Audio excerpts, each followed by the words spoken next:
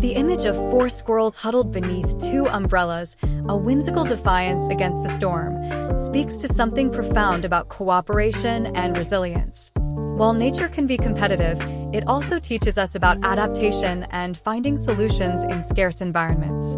The squirrels, despite limited resources, prioritize staying dry together.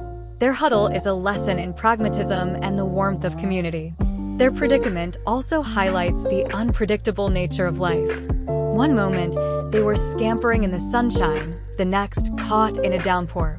Yet, they find creative ways to navigate the unexpected, a reminder for us to do the same. Even with their shared umbrellas, a bit of rain still seeps in. Much like our own lives, complete shelter from discomfort may be unattainable.